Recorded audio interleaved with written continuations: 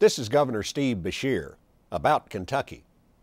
2009 proved to be a landmark year for African Americans here in Kentucky.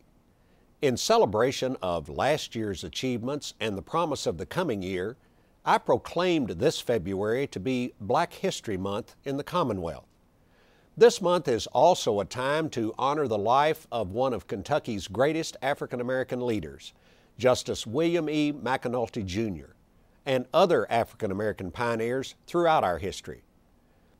We unveiled this month a sculpture in honor of Judge McAnulty and his legacy.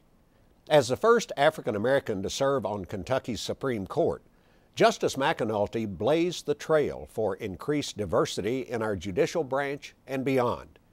The vision, compassion, and integrity he possessed serves as an example for all Kentuckians as we continue to fight for economic access and social justice, regardless of race, class, or gender.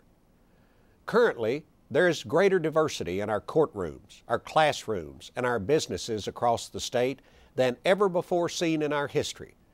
Black History Month is a chance to reflect on the spirit of the African American community and the unmatched influence its leaders have had on the American fiber.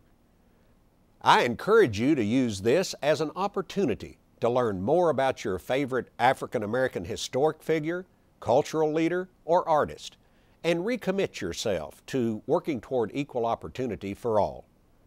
This is Governor Steve Beshear about Kentucky.